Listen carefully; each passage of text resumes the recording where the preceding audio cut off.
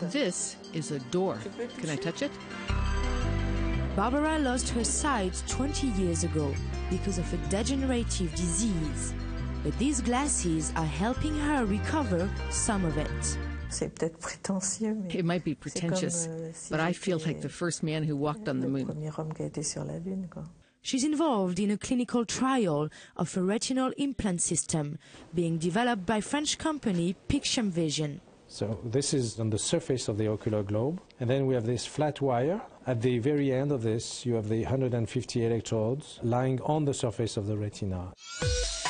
A mini camera built into the glasses transmits the signal to an implant behind the retina, and that allows the eye to see in 2 dimensions for now, with shapes and basic shades.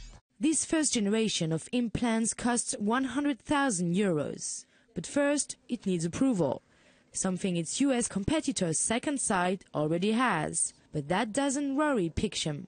We have developed a completely different camera system, which is an event-based camera, which we call this neuromorphic camera, because it really works like the retina. And also the number of electrodes, where they have 60, we are going to have 150. Then you will have a better resolution. Pixam hopes to begin clinical trials for its next generation device by 2016.